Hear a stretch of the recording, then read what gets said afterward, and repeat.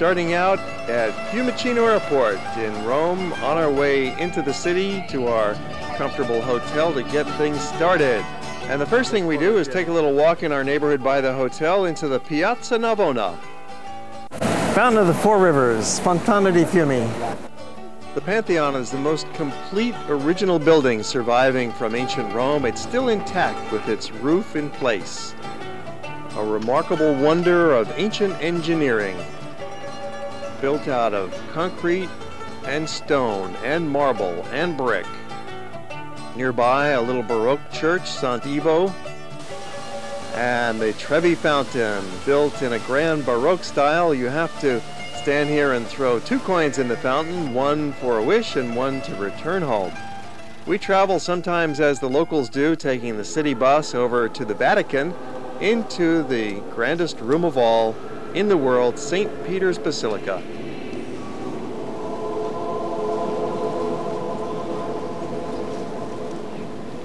If you arrive in the afternoon, very often you will run into a mass with singing.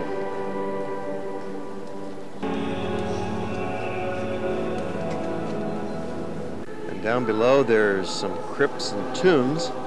St. Peter's has to be the #1 attraction in Rome. You must go to St. Peter's, and it's good to do it with a guide who will explain things to you. That evening we head for a memorable meal, our first of many fantastic meals on this trip. This is the first day of the tour, and we're eating at Tosca. Just a simple trattoria.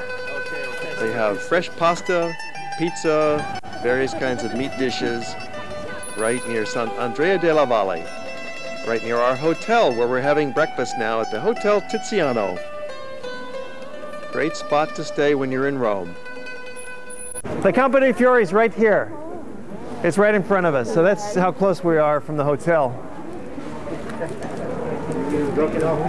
So here we are in the Campo dei Fiori, which means field of flowers.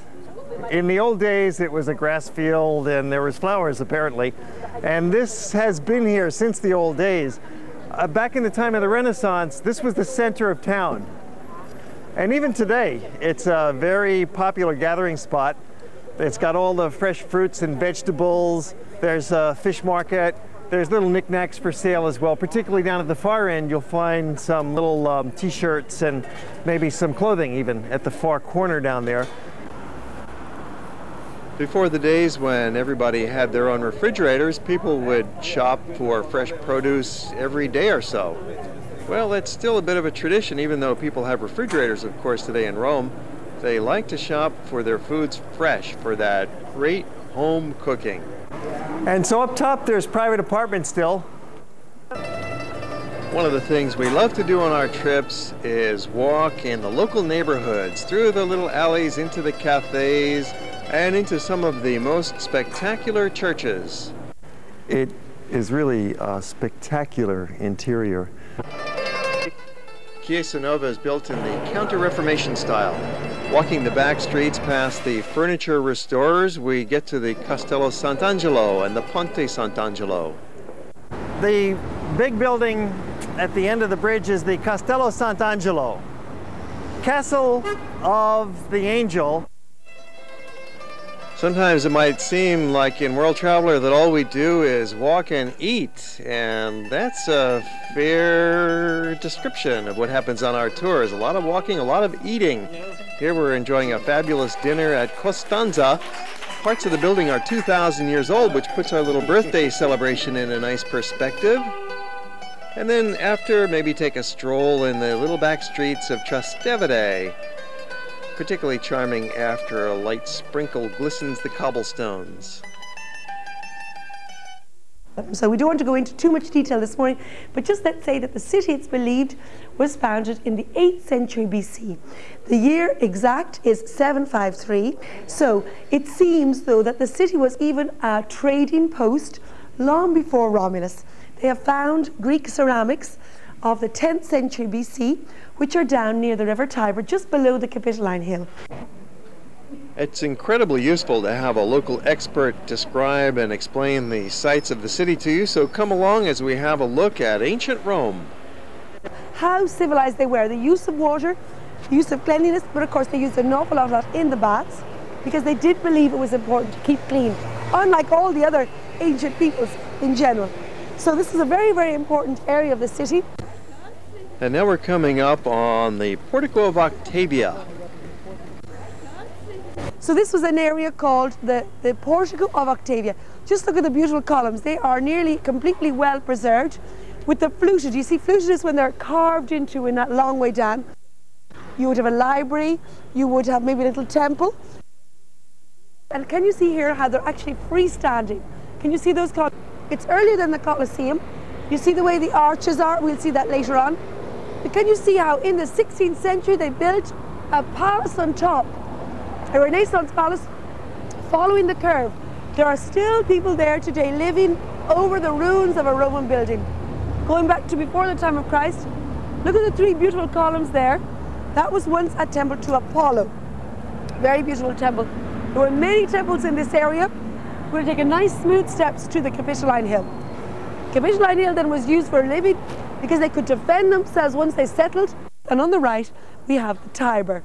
Can you see there with the twins? Again, the cornucopia, as you know, that horn full of good things is a sign of plenty and abundance. The English word capital comes from this very site, for the Capitoline was the first capital of ancient Rome. And from here you get a nice view down into the Forum. What we could do, Dennis, is we could actually walk down there and walk through the Forum. And up here we have a very good example of a temple. First of all, you can see the side, how it was built in the Tupou rock. This is the local volcanic rock in Rome. The ancient Forum was the very center of Rome for many centuries. There was markets here, there was temples, and it was just the great meeting spot. From here then we can see how well laid out the whole thing was. And they had a whole series of little cells where they kept the animals, and then they had these very elaborate lifts to bring them up, and in fact they could even change the scenery very quick. Because it was a wooden floor, they had very advanced stage machinery that they could completely change the setting in a matter of a few minutes. What they did is, because you know the Greeks always built their temples on the side of a hill to support the seating. Instead, here the Romans are on flat land. In fact, originally here there was a lake. The stone was taken away in the Middle Ages and in the Renaissance. So all we see now are the bones of the building. This time we took a day trip out to a nearby set of ruins called Hadrian's Villa. Here you see the reconstruction of what it once looked like, an amazing collection of palaces and temples and theaters and fountains. The Emperor Hadrian, who ruled during the 1st century, was a great statesman. He was a military leader. Under him the empire expanded, and he was also a great fan of architecture.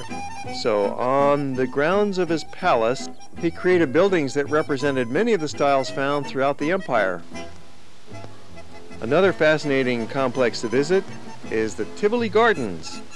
This is much later in time. It was built during the Renaissance, and later in the Baroque period it was expanded into these lovely fountains that you see today.